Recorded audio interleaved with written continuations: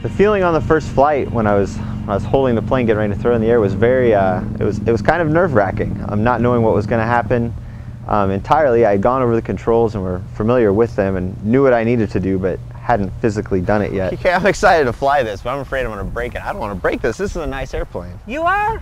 Come on, look. I touch nothing. Just throw it. You're just throwing it? And glides. See? You just threw that. Yep. The beginner-friendly features on the plane, like, very comforting going into it. I know that it's built for someone with zero RC experience like myself. So knowing that the designer had planned on me crashing it and had built it based around that was very comforting and raised my confidence to help me not crash it, knowing that if I did, it would be okay.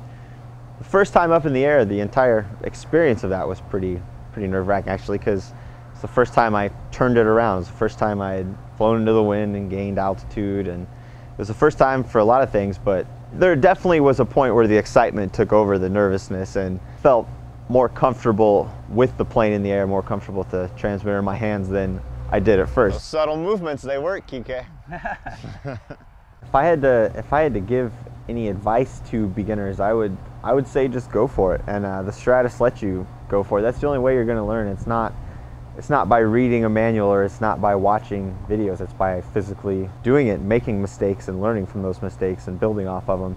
The Stratos is built to take those mistakes and not break when you make those mistakes, so you can keep making those mistakes until you figure out what is causing you to do it, and until you can figure out how to be successful with it. Very good. Excellent. Awesome. That's a lot of fun. That's excellent. That's a lot of fun.